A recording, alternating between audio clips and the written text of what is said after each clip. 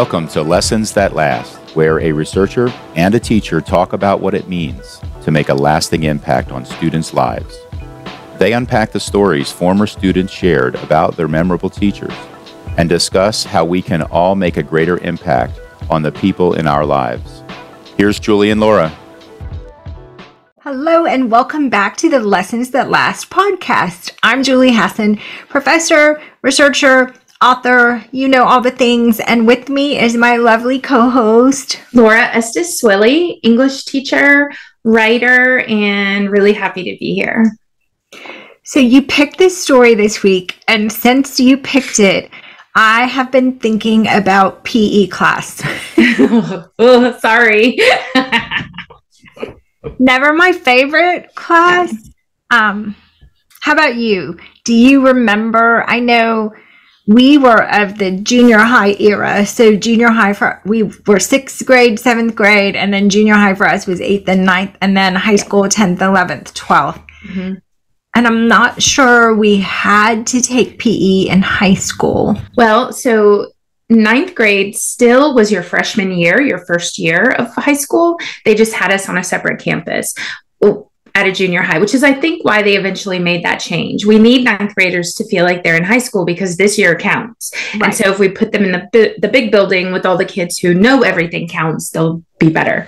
But that's the hope anyway. That's the hope. So I did not take PE once we got to high school. PE was a burden to me. So I was really grateful that once I got there, I didn't have to do it again. But I have some very distinct memories of my time in PE at public school, because remember, 8th grade was my first year in public school. Right. Private school PE was very different than public school PE.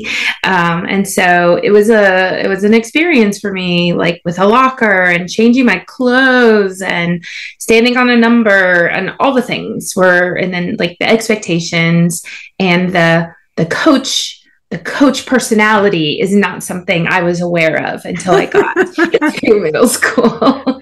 In the uniform, and sometimes on Friday I would forget to take mine home, and then you have to put on this stinky uniform on Monday. Yes. I do remember that. Mm-hmm. Yeah, and you know what else I remember about junior high PE was there was a soda machine in the locker room, and people would finish PE and get a Mello Yello. And even then, I think it occurred to me that after, working out and talking about physical fitness, perhaps a can of lots of sugar and tons of caffeine is not the best option. That's true. And, now they've changed PE to in Florida, we call it HOPE, which is, I think, healthy options through physical education. And so they spend like 2 days a week in a classroom, and that's where they take their health class. So health class and PE have joined. And I feel like that's what was missing from our PE experience. We went in the locker room, we changed. The female coaches were in their offices watching, just to make sure nobody was fighting. We went out, we stood on the number, we did a run, we did a thing with a ball, we climbed a rope. I don't know what we did. And then we went back, changed again. No one talked about health or healthy options and what went along with the physical education that we were doing. I was running because I was told to run. I was playing kickball because I was put on a team and now I have to kick a ball. Nobody talked to us about why we were doing these things or the physiological purpose for doing it this way rather than that way, and how our muscles were working or any of that. And I think I probably could have used some of that information. Well, certainly, all of us grabbing a Mello Yello after working out was not the best. Oh, yeah. Well, I mean, option. The school needed money, Julie. So you got to get it where you can. And I'm saying, back then, 84, maybe 83, 84, I'm not sure we knew as much about what was healthy. I don't know. I'm certain we knew Mello. Yello was not. Yeah. But I don't think the advice we got was even from class was always solid. I don't know. Call me naive, but I feel like they knew it just wasn't in their curriculum to teach it to us, because there were college athletics and professional athletics, and there were trainers, and there was physical education science was happening.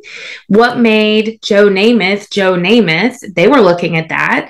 I don't know who else was an athlete at that time, I gotta be honest, but that information was out there. It just wasn't funneling down to the middle school.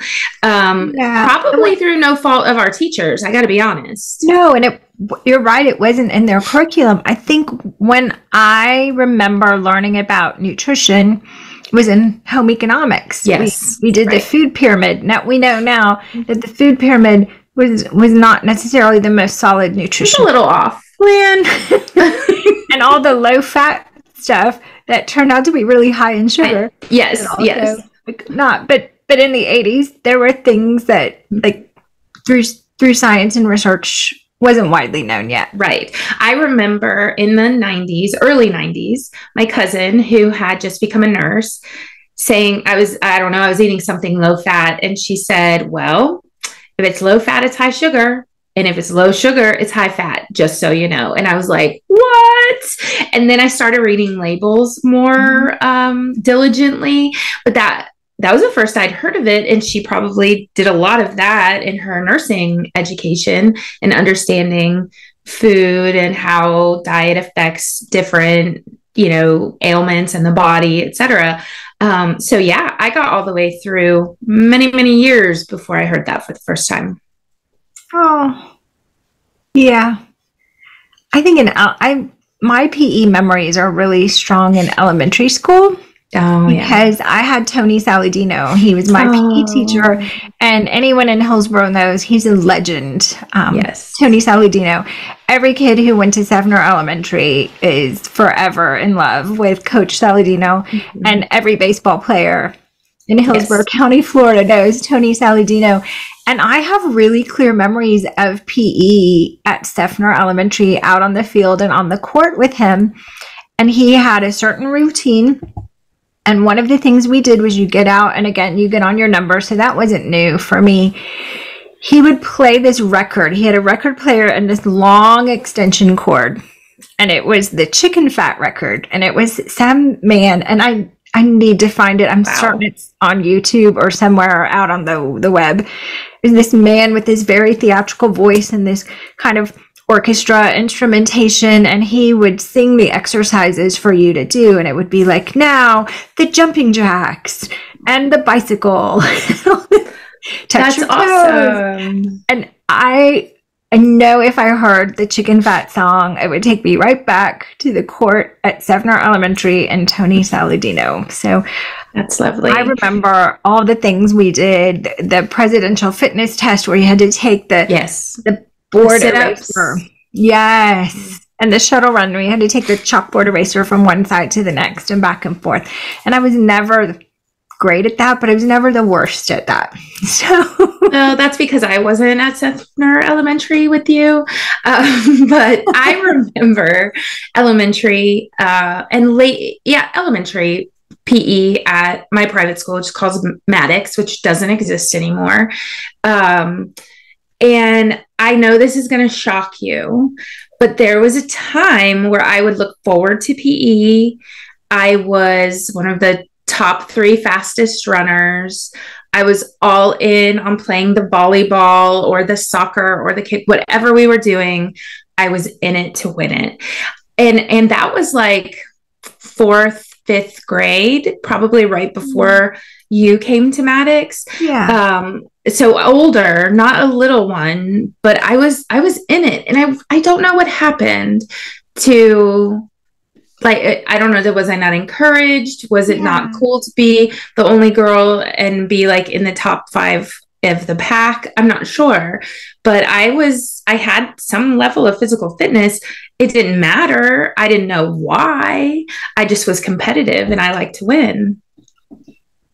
That's interesting. And I do wonder how much, as girls move into preteen years, gender expectations and gender stereotypes and the pressure to be a pretty girl and the kind of girl that's pleasing takes some of that, at least back then, and I hope it's different now, takes some of that competitiveness and drive and physical activity and changes it into worrying about what we look like and what people think and all of that. And messing up your hair because you got too sweaty or whatever. Yeah. Yeah. Yeah. And not wanting to look funny or draw any attention in that way. Right. Although we had some really athletic girls in our junior high and high school. Yeah, we did. We did. Colleen Gallimore, Jackie Eisenhower. Like, I could name so many of them who were such great athletes. And somehow I'm so glad they overcame some of that gender stereotype. It's true. But still, I wonder, were they getting the information that we really needed about physical fitness and health? Which is in some ways so much about what our story today touches on is Venus's realizations of those things in high school. And so if it was her realization in high school, she wasn't being taught it earlier, just like we weren't taught. And so maybe if we had stayed in PE, I don't know, if we'd have gone to the 10th grade PE or the 11th grade, maybe we would have gotten more. Thinking about our high school PE offerings and who was doing that instruction. I think we might say no. I would say no in PE. I'm thinking we would have gotten more of that in some of the health classes. Yes. And then, I took food and nutrition again in high school in the home ec department because I took all the home ec. And I think I had Nancy Kahn, who's an amazing teacher. And I remember learning nutrition things from Nancy, not necessarily fitness. Right. That wasn't Nancy's bag. No. But I do remember learning about nutrition. And she was great at teaching that. And as I recall, she owned a Subway sandwich shop. So she had a lot of information about labels. She did. And I think they even opened more than one in the end. I don't know. What I just noticed when I have like a pulled muscle or a strained whatever, or a little something tugging or nagging at me, if I mention it to Jason, he knows exactly what it is and how I should stretch to get rid of it. And I think he learned that because he was a varsity football player. Right. And they learned about their bodies, but we didn't really do that. Yeah. It's true. I guess if you're in a sport that's super prone to injury, you learn how to try to prevent it and what to do when it happens. Right. Exactly. I was not in a sport prone to injury, although I did get a really bad strained hamstring once on the dance team. Yes, it's dangerous. I actually... The high kicks will get you sometime if you're not stretched out. If they're high enough. I just had a student, one of my baseball players who is very athletic. He's just a tremendous athlete. We were doing an activity this past week where they had to move. If you agreed with a statement, you had to go to one side of the room. If you disagreed, you had to go to another. So here last week we were talking about building community, and here's another way that we do it. And then we would talk about it. Can you talk the agrees into disagreeing, or the disagrees into agreeing? And then they would move. And so it was like an open dialogue, which was lovely. So this student sort of leaned on a desk, and his lean caused every screw in the desktop to fall out. No. And the desktop flew, and he did the weirdest slow motion fall into the desk. And he was fine. He scratched his arm. But I said to him, I watched you, because I was on the other side of the room. I couldn't get to him to help him. What was I going to do to help him? I watched you fall, and it was such a slow motion fall that I knew you were trying to correct. Like, I knew he was trying to hold himself up. And I said, I think if you were not the athlete you are, you might have been hurt. because he fell into a desk, right? And then several hands were on him, picking him up, and he was good to go. But I did send him to the nurse because I was worried about that scratch because it came from metal, right? Not the cleanest underbelly of a desk. So I'm pretty sure his athletic training showed him how to fall properly, how to not make it an injury that's going to hurt himself. Like I probably would have twisted 17 ways and needed an ambulance, whereas he just sort of gently went down. It was interesting, and I really attributed that to his athletic training. Yeah, probably so. So for many students, that knowledge about either nutrition or how our bodies get stronger and more flexible and work and what we need to do to build that strength and flexibility and prevent injury comes from either dance, as it did for me, or a sport, as it does for so many kids. Yeah.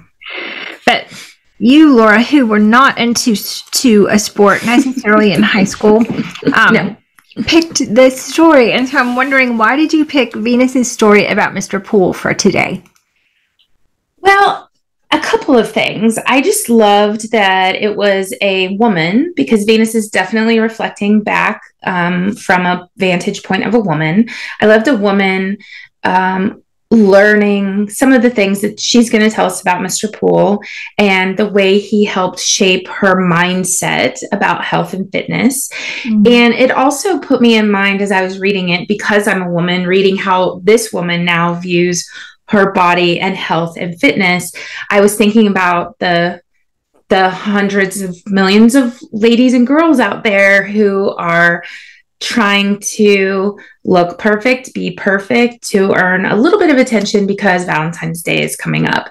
And I don't think it's probably as big a deal in elementary, although I bet the fifth graders put on a good show. A little bit. But the middle schoolers and the high schoolers, so much pressure. And normally when I think about Valentine's Day and the pressure and what upsets me, I'm thinking about the boys and the amount of pressure that is on them to buy the perfect gift and give all the things and do all of the things to charm and woo the girl. But Venus's story put me in mind of the girls and how much pressure is on them as well, just maybe a little bit of a different type. I hadn't thought about that.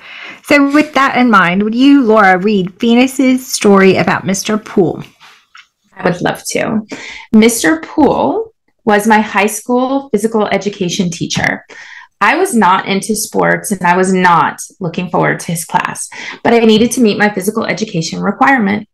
I soon realized that Mr. Poole didn't see his role as teaching us how to play games. Instead, he was on a mission to help us live healthier lives. I learned so much about health and fitness from Mr. Poole. He didn't like the word diet, but he advocated for nutritious eating. He taught us that food is the fuel we need to keep our bodies going. He also wasn't a fan of extreme workouts. He helped each of us find an enjoyable and sustainable fitness plan. I still use the information I learned in Mr. Poole's class. Thanks to him, I developed habits that have served me well. I participated in a 5K run last year, and I saw Mr. Poole at the finish line. He was cheering on his students, present and past. I'm grateful for his continued influence. Oh, you go, Mr. Poole. Right? I love that. Love it. Yeah, it makes you think as a woman how we look at exercise and eating. Yes. And it is our goal to be as strong and healthy as possible, or is our goal to be as thin and attractive as possible? And I think as a woman who really has never been technically overweight, that I've spent probably 30 years on and off of a diet. Mm-hmm. Yep. And not always necessarily the most solid, nutritious diet. I felt, what's the word? I felt a little convicted reading this story again this past week, because I I literally remember a conversation with a doctor. I had been going to the gym regularly. I think I went 3 or 4 times a week. I was doing Zumba classes and yoga classes and doing, there was like a kickboxing class and a contemporary dance class. Like I was moving.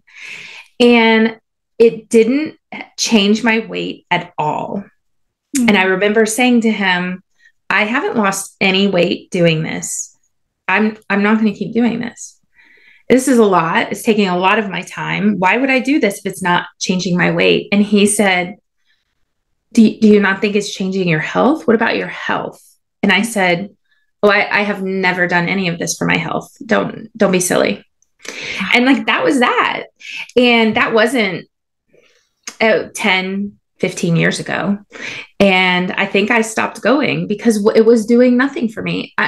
I know now what it was doing for me, mm-hmm. but you could not have convinced me that I needed to continue that path because it didn't change anything on the scale. Oh, yes. I mean, I can relate to that. I think for me, a couple of things turning 50. Yeah. So, I don't feel the same amount of pressure to be physically perfect because I'm not 20 anymore. Right. But also seeing my parents age and living in a community with so many aging people, I think my goal has changed. Like I need to be mobile and flexible and have some amount of endurance because I want to be the 80-year-old that's still really active. Mm-hmm. So I think my motivation maybe has changed a little. Now, don't get me wrong. If the number goes up on the scale, I'm still going to feel some kind of way about that. But I don't think it's the single strong motivation that it used to be. Well, I love the idea of being strong enough that I could fall like my athlete and not be hurt. Right. Because we're going to fall, like, and not because we're old, but just in life, one falls. That's what we do. And I love that idea. And that goes along with yours. I want to be strong and flexible and still moving and shaking at 80.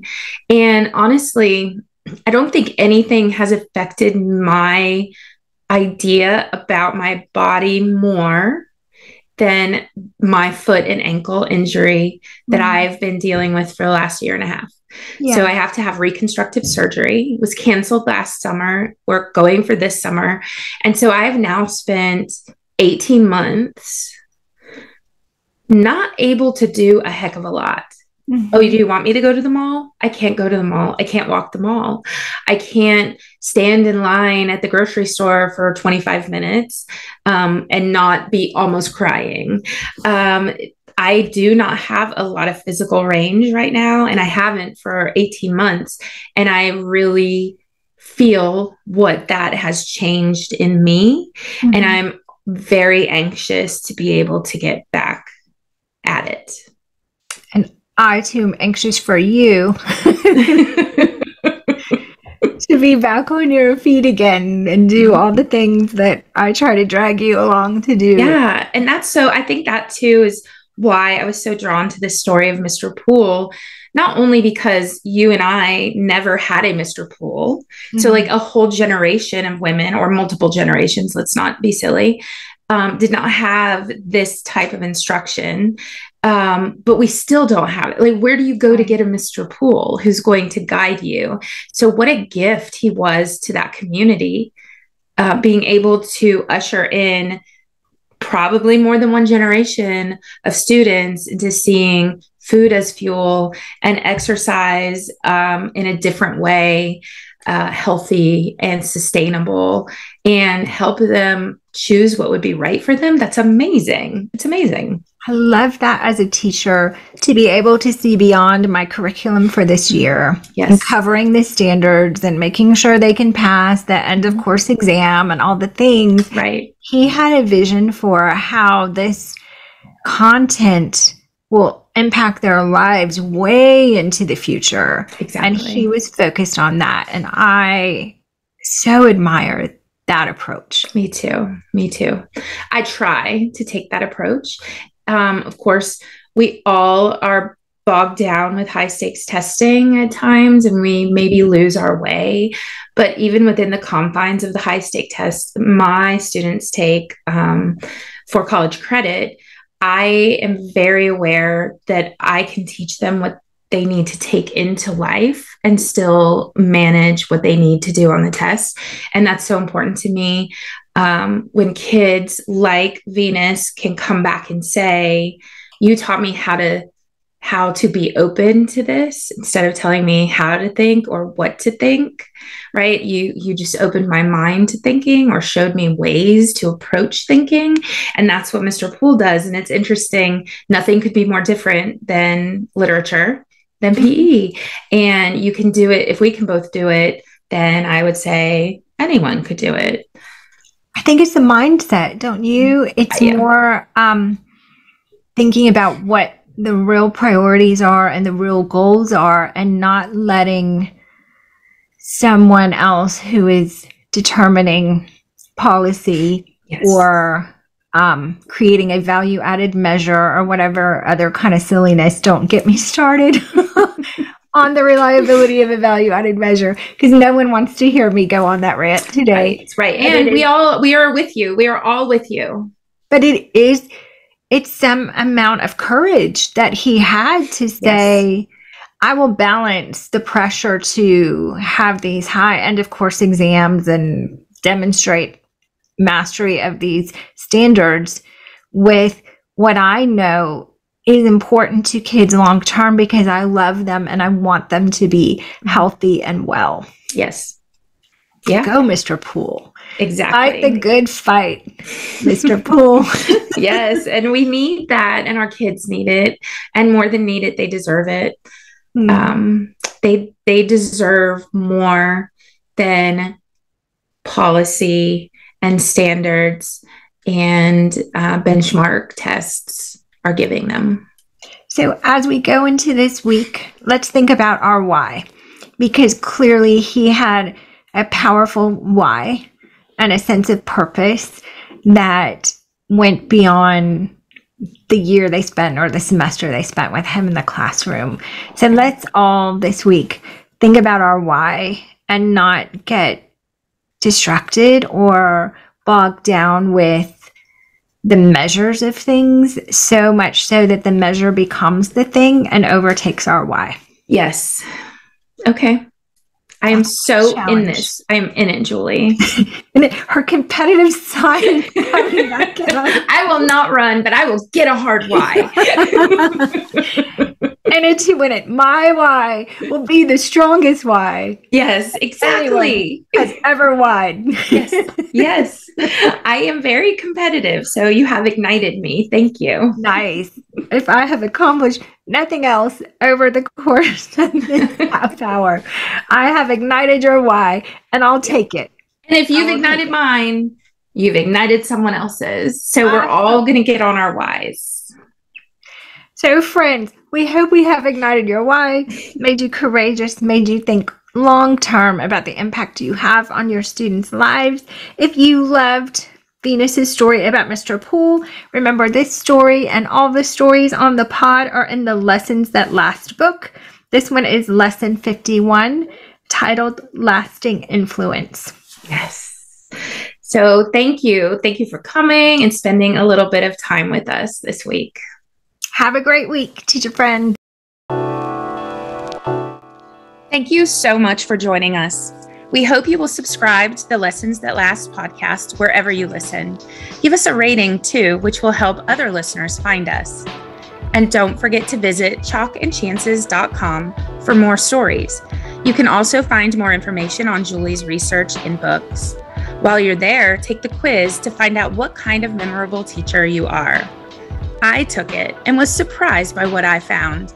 I think you'll find good food for thought. Let us know about your quiz results.